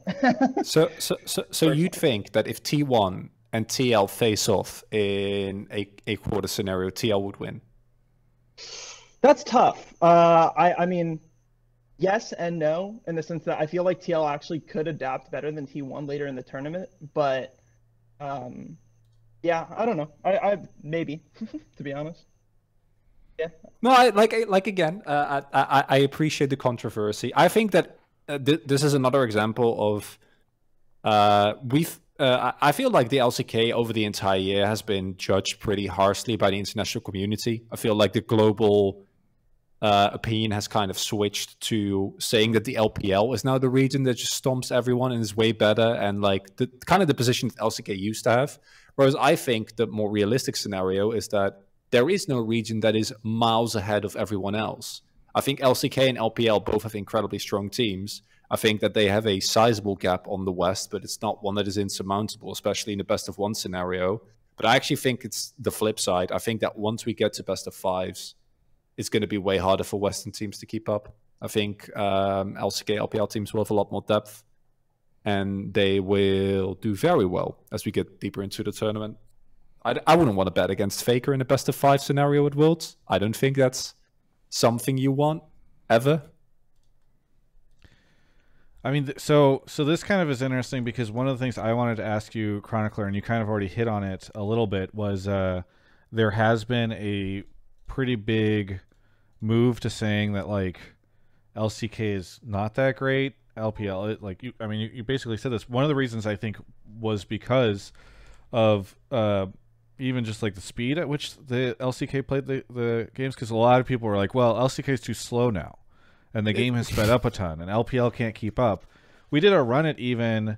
Yeah, here we go. Let me pull it up. I apologize. I'm going to seek through the window here, so maybe people will hear some noise or whatever. But we did a run it on the pace of play for teams in 2021, and like the LCK teams for the most part, like Damwon was in the middle, but for the most part, like T1 and Gen G were really slow. And from an average game time and combined kills per minute. So I think a lot of people were like, well, that's not the way League is meant to be played anymore, and that's part of the reason that they felt like this style wasn't going to work. So I'm kind of curious from you, expanding beyond the take of whether or not these teams will fail in the best of 5. Like, do you think that this slower play style is the way to play the game now? Do you think there's not like a way to play the game now? It's just like you can play slow, you can play fast, whatever ends up working. I'm kind of curious to hear from you. I don't think that, like, I think that it's easy to have the misconception. I think LCK is slower than LPL. That's definitely true. But if you look at the LCK finals, in the first game, we had like 3-4 kills within the first what was it, like 4 minutes with Faker diving between 2 turrets and like a deep jungle invade. And T1 throughout their split has had incredibly aggressive early game. I think the main misconception that people kind of buy into is that just because the kills are lower doesn't mean there's not as much happening. Damwon are able to generate like 2-3k gold leads without getting kills. And that's not better or worse than the LPL, right? Like people, I think, just kind of naturally gravitate towards high octane gameplay, and that's fine. I don't think that intrinsically either style is better or worse. It depends on the meta, it depends on the teams, it depends on how they play around it, right? Like there's too much to get into there to like make a very clear call in that regard. But yeah, at times, you know, LCK teams, they're a little bit more risk averse. They play somewhat slower. But when I talk to international fans, I sometimes have the feeling that they regard the LCK as like this glacial behemoth that doesn't make early plays, and it's just like, we're just scaling. And then I'm like, no, it's like, have you seen what happens in like early Damwon Kia games? Have you seen like T1 5-man committing to a Herald that they shouldn't commit to and flip the game at minute 8? Like, I just feel like it is somewhat of a, like, there is a kernel of truth to it. But then people will watch a threaded Brion versus DRX game and go like, oh man, the LCK, they really suck. It's like, so just for context, I am pulling up the slide from the Run It episode that sort of shows where all the teams fall on the chart of game time and combined kills. So to your point, like Damwon's up there, but yeah, but T1 had a 90-minute game. Oh wait, it was not. It was 70 minutes. Sorry, T1 had a 70-minute game. Like that's going to throw off your average game time. T1 is not a slow team at all. Like they had one clanker against Nongshim, where both teams didn't play the video game. I'm not sure. Generally, I'd say T1 is a lot faster than Gen.G. Oh really? Yeah. Yeah, that's Because T1 goes through their bot lane to do a lot of stuff like that and whatnot. Yeah. But yeah. I mean, I think for me, and I was someone who was not as hyped on the LCK, it felt like Damwon had a stranglehold in the region, and they were, people called it a one team region a little bit. And I was one of the people who thought LNG looked better than LCK, Hanwha, for example, when I was watching domestically. I mean, they did. They were. Yeah.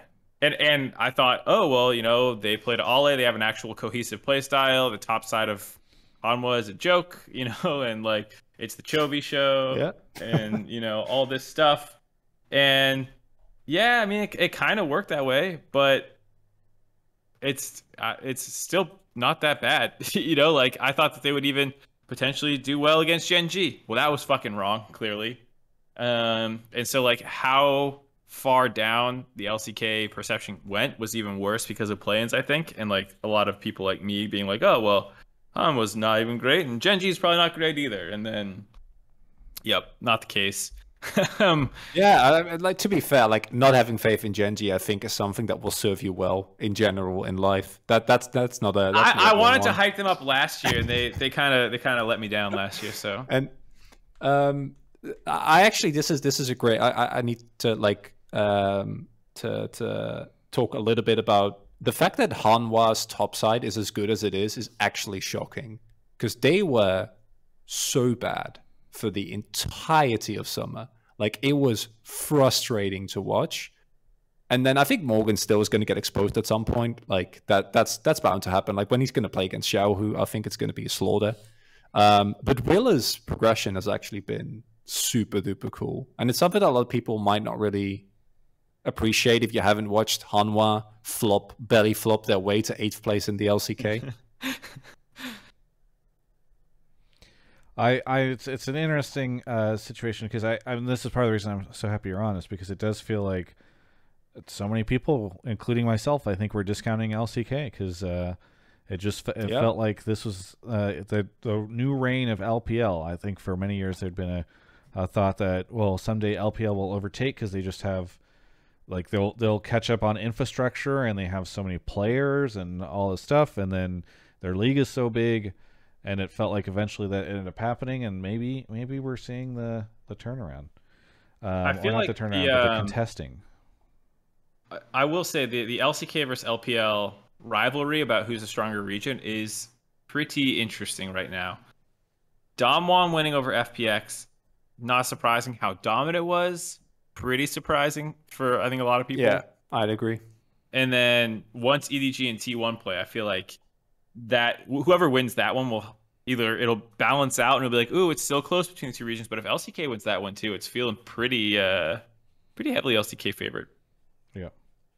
Yeah, well, Faker still... says he thinks LCK is the strongest region. So there you go. Of course he would. Flair, thank you so much for the call.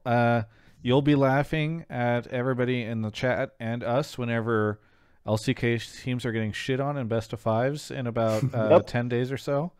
So we appreciate looking forward to having you back on the show when that happens, so you can gloat. We'll even we'll try to get Chronicler in so that he can just take the beating from you. Anything you want to shout out before we go on to our next caller?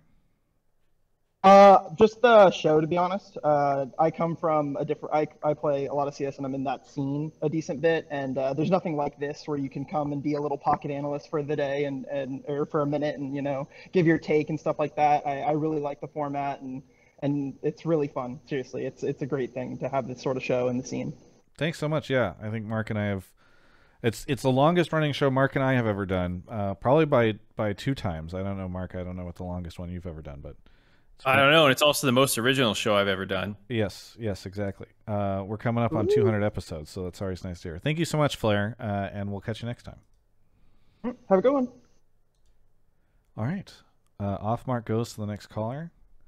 And in the meantime, thank you to Crash Cat and Benjamin. Actually, I might have already shouted them out. Any other subbers? Any other primers? Can you guys move your cursor over the screen right now? It's just a test. See if there's a little purple crown in the right corner. Click that, and then if it just says like Prime Sub or Free Sub, just click that. I just want to see if the functionality is working. It's just a test. Turd Ferguson says, I miss Kelby. Kelby was in the chat earlier. I don't know if he just showed up to laugh at NA takes or anti-LCK takes or what, but I don't see him anymore, so maybe he's gone. Let's see. They are here. 13 snakes. All 13 of them in the chat or in the call. Where are you calling from? Indianapolis. Indianapolis? What do you want to talk about on the show? I'm kind of the flip side of the G2 call earlier. I think G2 is going to have a hard time finding players to replace the people they have with because Perks isn't there to help recruit anymore. People have always wanted to play with him. We've never seen that really play out with Caps in the past. I was watching Ellis' stream earlier today, and he was talking about potentially Blippo going back top lane and Philizang because of the Caps connection with Fnatic. But other than that, I don't think they're going to be able to find people easily. I pulled this, Travis, because I talked about it earlier, huh? Yeah. I did talk about this earlier, I think, on the stream, and so this is good. I'm glad we have this conversation. I also talked to Mark about it a bit. I agree with you, but for not the same reasons that you're listing. So I think it's really interesting whenever you have a team like G2, and I think TSM kind of going through this too, where they have this dynasty, and then they start to let that dynasty go. A lot of like these players that have been around for a long time, or like the coaching staff, or the people that are around, and then the big question is always going to be like, okay, how much of this was like they had the right lineup at the right time, or they were able to sort of build from, the majority of the foundation that was there, versus how much of it is just the organization is great at building winning teams. And what is happening right now is that Carlos, I think, is making the bet on himself and his organization to be able to like essentially start from scratch. I mean, to be fair, like Caps and Encos are like a great starting point, but they have to essentially completely start over and hopefully build something again in a world where I think there's probably more competition than ever in the LEC, especially with teams like Mad Lions. Rogue looks good. Misfits is getting more and more relevant. I think this year they did a good job with that. There's more money coming in. I am not worried about their ability to recruit, though. because G2 is a very big name brand. I think Carlos is making a very good decision by at least publicly saying like, oh yeah, we're gonna send these players wherever they want to go, because you're sending the message like, aha, we don't keep you in prison or send you to different teams that you don't want to go to, like last year. And so I think that's a very good decision. And I ultimately just think G2 probably has a lot of money in terms of what LEC spends. I don't have the same insight, admittedly, into the budgets of those teams like I do in the LCS, but like I do think, I mean, at the very least, he's going to get a pretty good war chest just from transferring a lot of his current contracts over to other teams. So I don't think he's going to have any recruiting issues. The big question is just like, okay, like even if you can recruit a lot of the players that you want, who are the players that you are going to want, and what are you going to be able to do with them, especially with the completely different coaching staff and all that stuff. So that is my big question for G2 next year, and I would not be surprised if they end up being like I'm not saying this is going to happen, but I think G2 fans might need to settle in for a bit of a ride, because I think it's unlikely that out the gate they rebuild into another split world's competitive team, etc. Mark or Chronicler? I don't know if either of you feel strongly about this. I think you go first, Mark. Okay, cool. I think you said a lot of stuff I feel about it. Like, any brand as big as they are with as much history as they can will be able to probably convince ERL talent on the way up to take a shot at them, and there seems like there's a lot of it. I feel like maybe they can get some from other teams. I don't think that they'll be, as the caller put it a little bit, I mean, like, there is a pretty obvious history of Perks messaging people and getting them from other top teams to join, and maybe that aspect's gone, but I don't feel you have to rely on that to put a good team together. So I do think the options are there. I just think, to Travis's point, it's not going to be as easy as just like sign the best players that we can find and all 5 are going to gel together. Like, I think a lot of the times really good teams have a ramp up period of a year or two even, and there's usually a couple like roster iterations that come through where you're swapping pieces out until it gels perfectly. 100th Use is an example of this. Mad Lions, Rogue are examples of this. The original G2 won, with Trick and like some of those guys, but then they didn't really become serious worlds threats until the most, like, that final iteration in 2019, I guess you could say. And then even this one fell flat, despite supposedly being an upgrade for Reckless. So I think it just speaks to how quickly things can go wrong and how much time it takes to really find like that lightning in a bottle roster. So yeah, I expect it to be a difficult return to the top for G2 that will take longer than a year. So true. That's interesting. I really don't know. I think it's kind of hard to read, but if I can trust esteemed and trustworthy sort of LEC Wooloo, we're gonna have Mr. Broken Blade in the top lane for G2, and then you have like G2 that Broken Blade Jankos Caps. Just slap a good LFL bot lane in there, plug and play. Let's go, see how it does. Jokes aside, I do really agree with you, Mark, that to see G2 actually go to the behemoth that they were, I have no clue whether they'll reach that level soon again, and if they will, because I think that's the cool thing, right? It's good if there's always new teams coming up. It's not good if a single team just endlessly reigns over a specific region. It's pretty fucking boring. Also, that team ends up getting like so cocky and arrogant, and it's painful for working with them sometimes. That's just a general statement, by the way, not making any allusions to any specific teams in general. Yeah, of course not. Definitely not. Dude, for sure not. Yeah. 13 stakes. I don't know if you have any follow-ups or any thoughts on any of this stuff. No, I agree with everything you guys said. I just think if you look back at G2's past signings, Trick leaves and then immediately they get Jankos. Their bot lane Sven Mithy leaves, then they go out and get Caps and Nikki. Like, I don't think they're going to get those big splashes moving forward. I don't think they won't be good, but it's just those top tier, everyone won't necessarily want to play with them. Were those guys all top tier the moment they joined, though? Like, I thought that like a lot of the stuff emerged.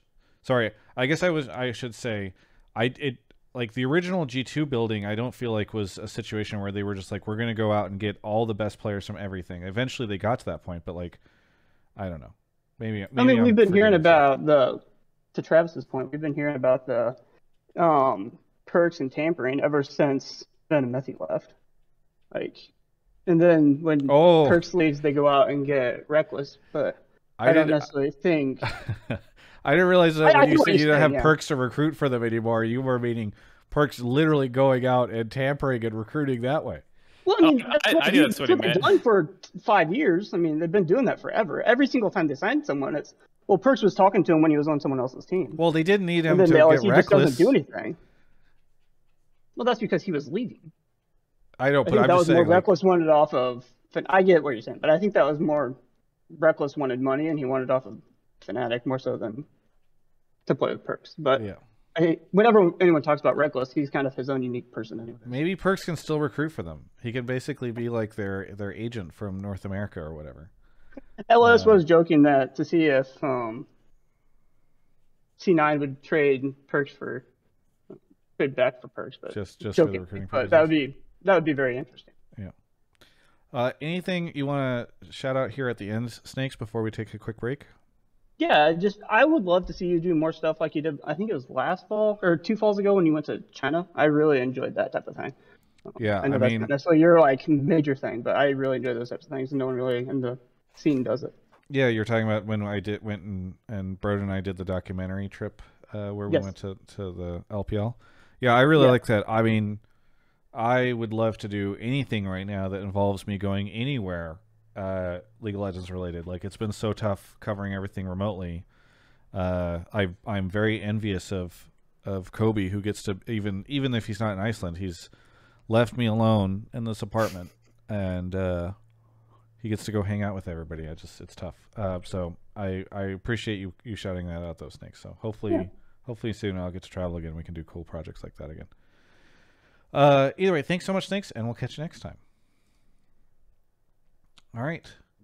We shouted out Alienware earlier, although I did forget to mention, by the way, that they have a big event happening this Friday, a big stream, 2 p.m. Central, which is 12 o'clock over here on Pacific. So if the the Worlds games are done, maybe you guys can go check that out. Thank you to AW Citrine in the chat for mentioning it. Also on the sponsor docket, though, I want to give a big shout out to GameFeel for sponsoring the show. Thank you so much to GameFeel for sponsoring Hotline League. It's fantastic to have them on board.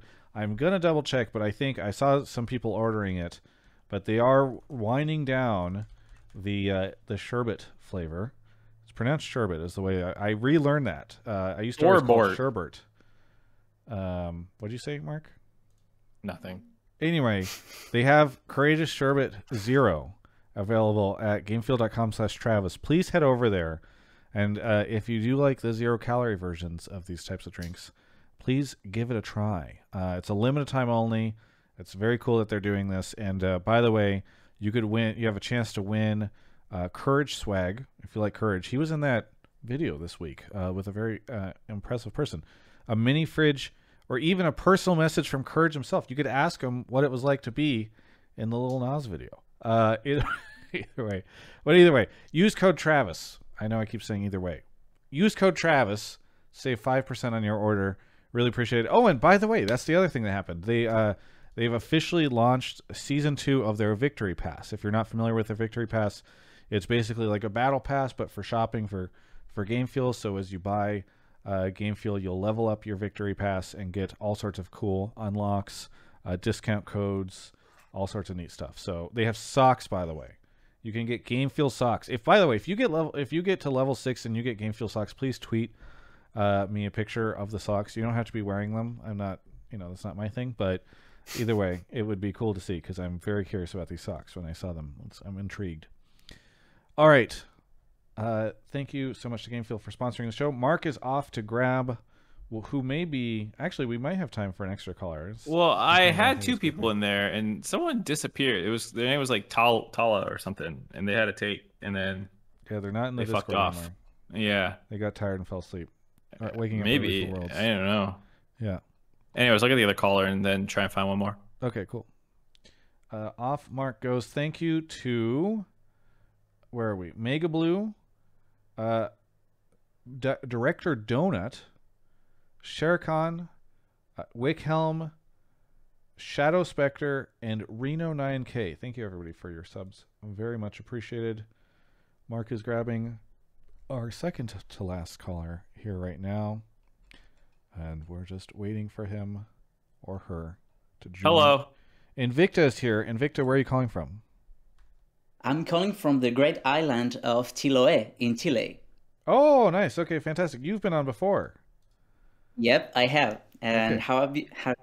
How are you? I'm doing great. A little fatigued because been doing stuff all day long, but it's good to be doing a hotline league. It's always fun to talk about this stuff, especially during Worlds. Invicta. I see, and I appreciate it because the videos you've been uploading to YouTube have been great. Thank you. I hope everyone feels that way as they go over there and watch them. What do you want to talk about on tonight's episode? I want to talk about Fnatic. I think they will make it past to group stage. I think they will make it to quarterfinals with or without upset, despite the recent news. Oh, okay. So they're not going to be. Do you think that they will be held back? Like, would they have performed better than with upset? Of course, upset is tremendously good. He is stellar. He's world class and all. And it of course, nothing was expected. I mean, for anyone. But I think, despite being a liability today for Fnatic's game, I think he will step up and be ready for the second week of groups. I think he has had low preparation time, low scrim time, and of course, like, it's a fact that he's been around with the rest of the team for a while. But it's not the same as being the one playing against all the other world-class players. It's not like they expected Upset was leaving. So I think with more scrims, with more time with the rest of the team, he will adapt to Fnatic's cohesion, which is one of their greatest strengths. So yeah. So you and just to be clear, you had mentioned that he'll step up and ready for week 2 of groups. I guess we should call it set 2 of groups because now it's all happening with him. Yeah, that's right. But that's right, does that mean that you're not expecting much out of him for the next 2 days? Maybe for the second one, not much for tomorrow, but I think he will adapt fastly enough. I think he played very well in EU Masters, and I think he just needs some confidence. Gotcha. Well, I don't know if he's going to get it against RNG. That's my only worry for him. Okay, so I don't know, Mark or Chronicler, which of you wants to go first, but I don't know if either of you felt strongly about Bean's performance today or had gleaned much from him. Yeah, I actually I would like this take to be right, but I don't think it is. I really like Fnatic. I think the upset, not making it towards and then not being able to go is one of the most heartbreaking things to happen all year in terms of League, because it's been like such a storyline over the last few years, and he has been considered as like one of the stronger players, right? Similar to like Afari, where like people knew the player was good, but it just didn't really come together. I do think that losing upset, and this has nothing to do with the quality of player that Bean is not going to be recoverable for Fnatic. I think that group is too harsh. I would have actually thought, post what I've seen thus far, that they were going to end second over Hanwha. But I swapped my prediction to Hanwha making it out second after seeing upset leave, because it doesn't really matter how good Bean is. Which, again, I think Bean is a great player. I think he's LEC caliber. And I think that he will age very, very well. Or, he will have a future ahead of him. But going from EUM to Worlds is a humongous step up. And even that would be within your own team, right? That you've scrimmed with, that you prepared with for months. But you are basically thrown into a team that's not used playing around you. And then I don't think reasonably anyone can, or like there's very few people that can perform under the circumstances. I think that Fnatic is not going to make it out. I don't think they'll have the time. I think that the level of bot lanes especially is too good, because you can argue, and I think you should argue, even with what we've seen thus far, that like the Hanwha top side is pretty subpar, right? Yep. But then look at the bot lanes. Galaming, obviously insane. And then Deft and Vista is also they're really, really good. Like it's Deft is getting all the attention in that lane, but Vista also has improved very steadily over this year. And I just don't see an angle. And we haven't even talked about PSG. And I'm pretty sure that PSG, even though they had a slow start, is gonna get a couple of wins in that group as well, which makes it even harder. Because that team is too good to just go without 0-6. winning anything. Yeah, exactly. Yeah. Like you saw even yesterday, right? Like those angles that Maple and Hanabi were able to found, they will against Fnatic as well. Yeah, I think PSG, I was memeing them a little bit as soon as that game started, and they just got slammed by RNG about, they're really just as good as Doggo was, They were carried by Doggo at MSI. And then that team fight in the bot lane and almost coming back in the game, making it a little dicey. I was like, okay, maybe I should put some more respect into this team. So yeah, I don't think you can just totally discredit PSG. I would have probably also predicted Fnatic over Hanwha before Upset leaving. And I think you could see some of how that could work, even in the game that happened where, Adam ditches top lane, he runs mid, they target Chovy a little bit early on, and Whipple had really good early levels. Yeah, exactly. So I think they had a game plan that could have worked, but without one of your staple carries in your lineup, it becomes too hard. And I think you had a great point, Chronicler, about the gap that you're subbing in for. It's not like, oh yeah, I got bumped up to the LEC. It's like you got bumped up 2 levels, 3 levels potentially. From very short notice. Yeah, you got bumped out of your regional league, in past your actual Premier League, past play-ins, into international competition of a pretty stacked group. That's I might have girl bossed a little too close to the sun. Yeah. So I'm with Chronicler. I think the caller's right that Fnatic will get better over the course of the tournament, and I don't think they'll go winless either. I think they'll pick up some wins. But I feel like it'll be PSG Talon and Fnatic 2 and 4, maybe grabbing an upset over one of the big winners or one of the big teams. I'm not ready to call it on Hanwha. I can still see them collapse. I have some trust issues when it comes to that team. Yeah. I'm getting slightly more enthusiastic. And Atlas has had faith since week 6 of the LCK. So he's been there for the entire ride. But I could still see Hanwha collapse and have it be PSG. But with Fnatic in their current state, I don't think they'll make it. I think that's really sad. I think Upset actually would have made a really big difference there, because if you look at the laning pressure that Death was able to find in that solo lane, I don't think Upset would have folded to the same extent. And I don't think you could really blame Bean for that. It's just thrust into this position. So there's some random stuff I see. What's this about Griffin had bigger problems and still made it out of groups? Are we saying that Fnatic should be a failure if they don't make it out of groups because Griffin did before? When Griffin had 4 of the most talented players in the entire fucking LCK. In the entire world, Tarzan, Chovy, and Viper are all still legitimately some of the best players in their roles in the entire fucking world. Fnatic, no flame to them. They have probably 0 players in top 5 positions in the world. Yeah, that's not really a fair comparison. It's yeah. I don't know. I personally think that this group will have a sour taste for me, even if Hanwha does make it out, because we don't know what would have happened. Maybe Hanwha still would have made it, right? There's a fat chance that with Hanwha surging up as much as they have, or PSG if they end up being it, that Fnatic would not have done it. Because I do think that Fnatic, even with Upset, would still run into the problem that they beat themselves. Not to the same extent that C9, for example, did yesterday, but Fnatic going for that scuttle after Bwipo has secured a double CS lead is a really good example of I don't think those tendencies would have gone anywhere, right? But your entire map state would change just by having Upset. And I'm kind of sad that we don't really get to know what that would have been like.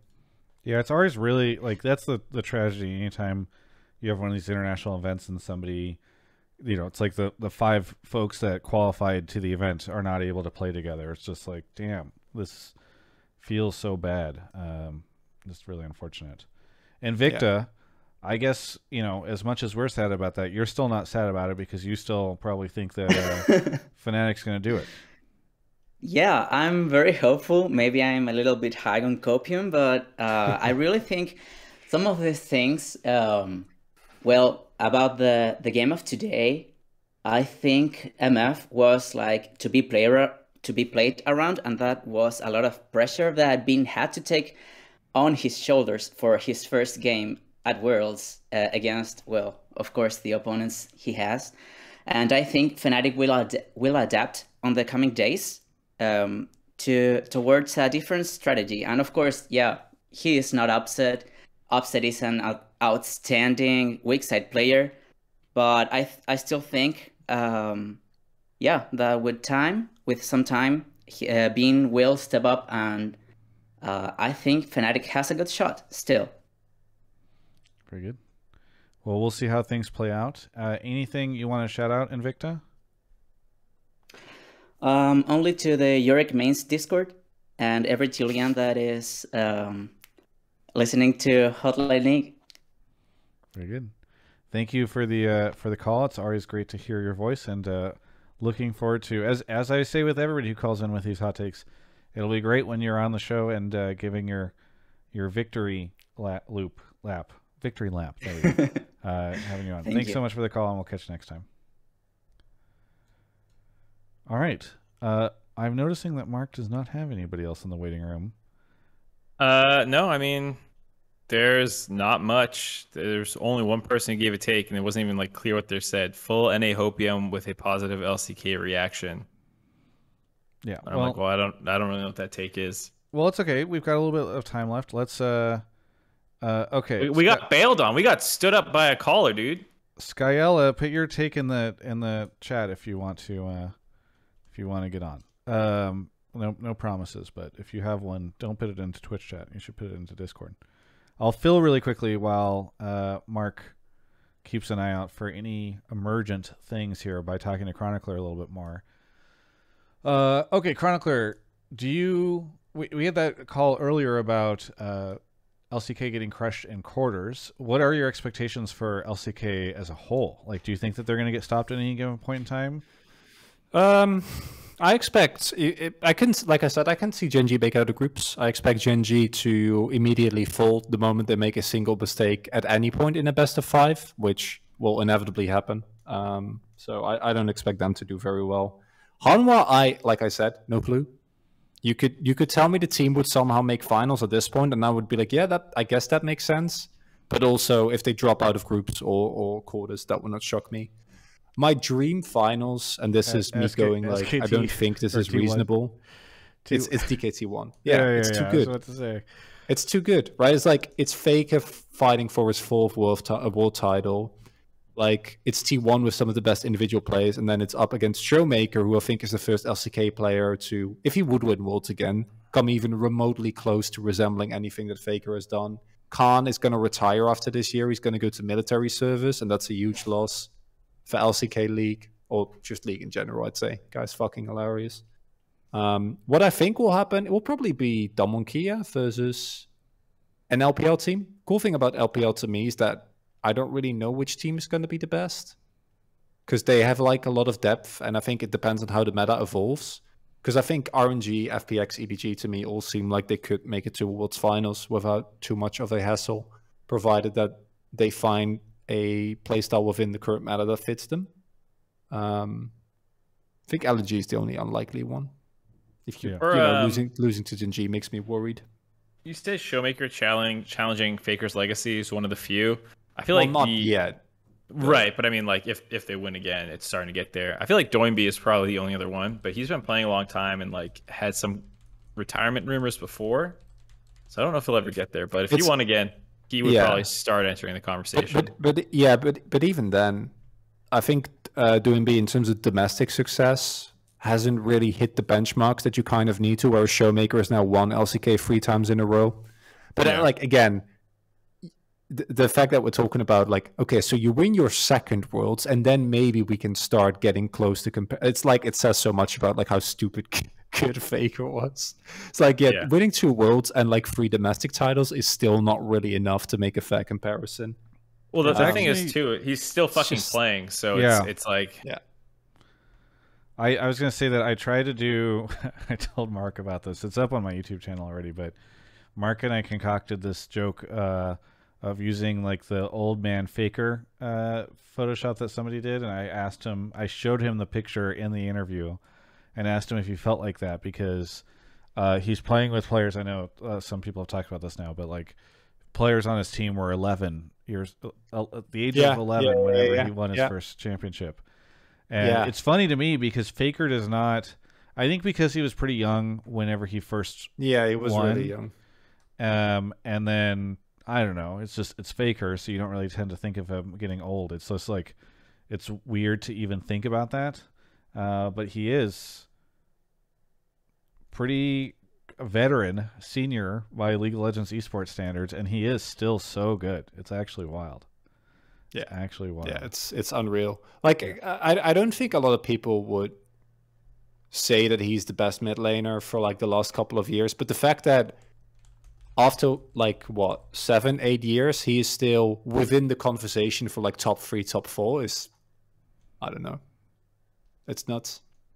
Well, hang on. Let's do. Do you guys mind if we do some quick predictions since we have a little bit of extra time here at the end? Sure. Okay. So, what is everyone's prediction? Okay. So we should be able to speed run this pretty quickly. Group A, Damwon and FPX out. Yes. Yeah. Yep. T1 EDG out. Group B. Yep. RNG Hanwha out. Group C. That's what it's looking like right now, I think. Yeah. Okay. Here's a good question for you. Is it Genji, LNG, and Group D? Ooh. I'll be honest, man. I don't know. It might be Team Liquid. I might be on the Team Liquid hype train. I think for Worlds, it would be glorious if it's Genji. Or actually, no, for Worlds, it would be better if it's Mad TL, probably. I think that the unfortunate reality of Genji as a team is that they are probably going to make it and then, look really good and then not get anywhere. I think that's too likely of a scenario to happen. So it's probably Genji, and then I legit have no clue. Group D is like the pick and killer. Like, who knows? Okay, so here's... You can make any two teams, say any two teams make it out of that group, and I'd be like, yeah. I kind of want Genji and LNG to get out, just because I think I saw this on Reddit elsewhere, but I'd already been thinking about this a lot. I'm so not a fan of, I think this Worlds really shows I see where you're going with this already. The format. You curmudgeon. What? You curmudgeon? Mark, I thought you agree with me on this. Are you just switching it up? I agree. I don't like the format, but you're saying you want all 4 LCK and LPL teams to get out, and then you're going to want an all-China, all-LCK bracket on 2 separate sides. Because it'll force Riot to finally, do something about the format. Everyone universally will be like, this sucks. And so then they'll actually come through and do something different. Travis wants to int a year of Worlds so that Riot changes. If you're going to int any year, how about the one where it's all taking place in a studio? You're not wrong. Couldn't this year. Yeah, this is the year that this should happen because, it is boring to me. I didn't set this up intentionally, but I could have. It is boring to me that we just go okay, Group A, LCK LPL, Group B, LCK LPL, Group C, LCK LPL, Group D, maybe not LCK LPL. And I get it. I get it that is in some ways just the fault of these other regions for not being competitive enough, and for LCK and LPL being so good. But it is very likely that this is the reality that we will be in, or something close to it, for quite some time going forward. I don't have a ton of faith that North America is going to suddenly skyrocket up. And it's the only times it's other than that is okay, maybe LEC has a G2 or something around to mix things up. I get sometimes they get multiple teams up, but you get my point. So I just I am ready. I was not so anti. I know the format's been this way for a while. I think people can probably remember the Hotline League a couple weeks ago where I was wait, So this could be all, and it's been this way for a while. It's like this could just be all LCK and LPL teams after group stage. And I'm just like, since then I've been like, I want this to not be the case. So I'm actually like, that is the nice thing is like, I will obviously be really happy if Mad or Team Liquid make it out, or both. But it will feel somewhat vindicating if Gen G and LNG get out, because I do think like it would cause such a clear issue that it would come in and be like, what do you mean? As an LCK fan, that sounds great. I love that. No, I'm kidding. You can have all your LCK teams out and still cool. not have the other 4B LPL teams. No, that like last year's bracket was a tragedy. Like both the G2, like the entire, I didn't really have a good read on any part of the upper half of the bracket, like the LPL side. But the moment I saw that bot side, like the LCK with G2 drawn, I knew what was going to happen.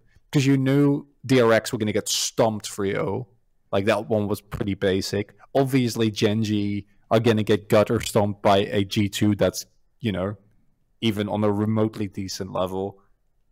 And then, like, you never got to see Dom on top. You know, that would have been really fun. Or maybe DRX Fnatic, I think would have been DRX Suning, I think would have been great series. I think, I mean, there's a lot of people I know who have the opinion that, like, well, if you're not better than those teams, why should you go further in the tournament? Or, like, why should the, I don't know, the first EU seed, you know, if they can't beat the fourth LPL seed to get out of groups, well, then they just suck, you know, or whatever. I understand that line of logic and like the fart sniffing, smug, like I just want to watch the best League of Legends in the world kind of, you know, I don't care where it comes from. But at the end of the day, the reality is for the longevity of the sport, that's actually probably not the best thing. And like having each region have better parity is better, even if it's a little bit admittedly forced in the sense that like, well, let's put the fifth LPL seed in next and see if the #1 EU team can beat them. Okay, let's put the these #1 seeds in play-ins and make them play, and let's just put the top 8 teams as LCK and LPL, and then everyone else has to earn their way in, including the 5th and 6th from these regions. You know, like you can start getting pretty far down the rabbit hole if your idea is like, oh, we just want the best teams from each like the best teams in the world. So, I don't know. I understand where Travis is coming from. Yeah, you can both have like the best teams in the world play themselves and also continue to ensure that you have a format where, like, I mean, okay, I'm not trying to be dismissive of play-ins, but I think a lot of people really start to get excited for Worlds at groups. And if this year EU and NA only get to watch players of their own thing, like in this month-long tournament, you're getting to watch EU and NA play for 1 week. 6 days, you know, 6 days beyond plans. Like, I don't think that's a great format. I just don't think it's that great. Yeah. So I think that would be. No, I think that it's fine to criticize the format. I think that me personally, I don't know if like outside of the draw being as bad as it was last year, I really hope that doesn't happen. I personally don't mind as much, but that makes sense because I get to see all my favorite teams perform throughout the entirety of the tournament, or at least a large part of it. So it's inherently like, why would I want to change it when it's good for me? Yes. Right? Yeah. But that doesn't mean that it's not. It could still be good for you, and you can like if they introduce some sort of double elimination bracket where like you have. Exactly. Teams right, like that's not basically that's not an excuse to not look for improvement, regardless. Yeah. But I don't think it's happening, unfortunately, because do you think they're just going to stick with this format indefinitely, or are you saying you don't think? I don't know. Yeah, I mean, for the near future, yeah, I don't think that I don't see them. I would be very happy if they did, but I don't think that they will change it. In the recent years, maybe you are right, Travis. Maybe we do need the full Civil War. That's what I'm saying. Yeah, no, actually, the more I think about it, the more I'm like, yeah, let's get it. Let's have like the worst outcome just to demonstrate the issues with this ahead of NA having Worlds next year, so that when I'm touring to all these different cities, I'm not just watching LCK versus LCK and LPL versus LPL matches at an international event.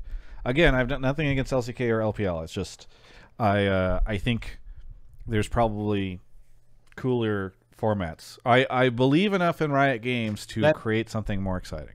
Then again, that does also rest on the assumption that the games then should be more competitive, and that I think is a key problem, because I also think people will get very sick very quickly of seeing an NA team get like stomped 3-0 by the current flavor of the month LPL or LCK team, right? Like it would also require more parity in terms of region strength. Just give us more Mad Lion TL matches.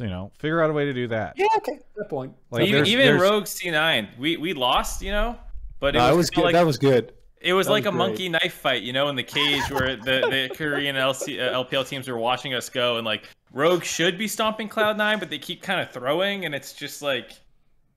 I mean, it's fun. I'm having a hoot watching that game. I just know it was really enjoyable. Yeah, we just have no chance. And as much as I would not like to watch LCK or LPL teams just continue to crush North America, no offense to some of these folks who I have great business relationships with, but it's not that bad to just watch NA team owners have to watch their $3 million players get completely crushed over and over again by LCK and LPL teams. By random 17-year-old Korea. Up from Korean challenge. Why didn't we scout him?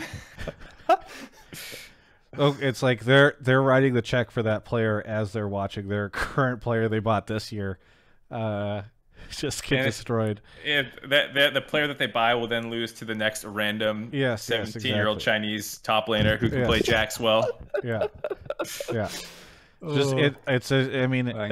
Exactly. As disappointing as it is to watch our North American players get destroyed by LCK or LPL teams, it's also kind of like a preview of future North American players in some way, all right, that is the show. Thanks to everybody who called in. Thank you so much to Chronicler for getting very little sleep and then coming on the show. It was great to have you on, and especially because obviously we were talking so much about LCK this episode. Before I give you your chance to shout out and plug whatever you want, I'm going to throw to Mark. Mark, what do you want to shout out and plug now that you're done casting? Shout out to the new season of Survivor coming out. Glad that's back. Shout out Paul Dirac. I got a bunch of videos about him queued up. I'm ready to listen to them while I play Genshin Impact. Who's that? In a couple days, I'm sure. Who is that? You don't know who Paul Dirac is? The Dirac equation? Second quantization? Jesus Christ. How do you not know? Oh, hang on. That's coming up on the Googles.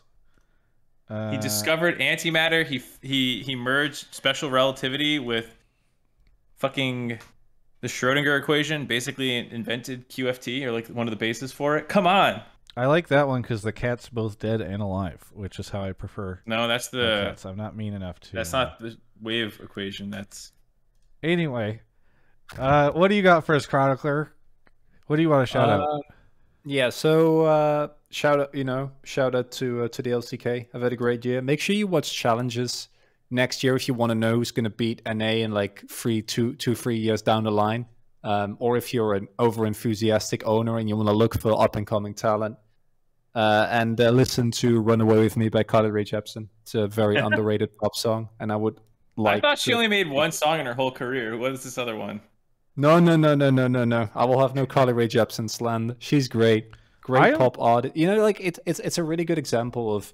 I really like music, and I really like to go like scour music blogs and look at and go hardcore on the Radiohead vinyl. But sometimes you just want fun pop music, and then you just put on your Carly Rae Jepsen Emotion album, and you just have a good time. So please all do that, especially if you need it after rough Worlds games, which might happen tonight. What are your thoughts on Sour? That's Olivia Rodrigo, right? I liked it. That's her album. I thought it was good. Yeah, it's a little. It's a little too teenage girl music-y for me at times, but I can appreciate the songwriting. I thought it was enjoyable. I got a driver's license. You don't connect with that song anymore? That's Outgrown it. So. Let's be honest, isn't there like there's a part of me that does. You know, yeah, it's that's not what a I'm particularly saying. large part. Forever, and I was still 16, and I thought that meant the next 70 years of our relationship because I have a good grasp of what forever is. Yeah, exactly. Mark, you know, like, don't be a grouchy old man, okay? We all only have the perspectives of our own moment. I know that you are an old sea captain listening to a 17-year-old. So yeah, Run Away With Me. Carly Rae Jepsen. One of the best pop songs ever written. Big banger. I really appreciate Chronicler. I've learned a lot about him this episode. That's made me feel like we should. I mean, we can't hang out because we live in different continents. But you like fantasy books. You know, I disagree with your assessment of Sour. I think it's an impeccable album that has no flaws. But still, it's good to hear that we have some good stuff in common. All right. Oh yeah, and shout out to board games. Board games are the best. You should play great board games to make your life better. I've been trying to play board games with Mark, but it'll happen. Yeah, any day now. That. Well, now if we're gonna do it with Kobe, we can't do it because he's out of town. If you need recommendations for board games, please let me know. I have a very extensive list. I was just going through my list or my board games recently. I have several that I do. I have one that's like reverse Monopoly that begins with an M that I forget the name of.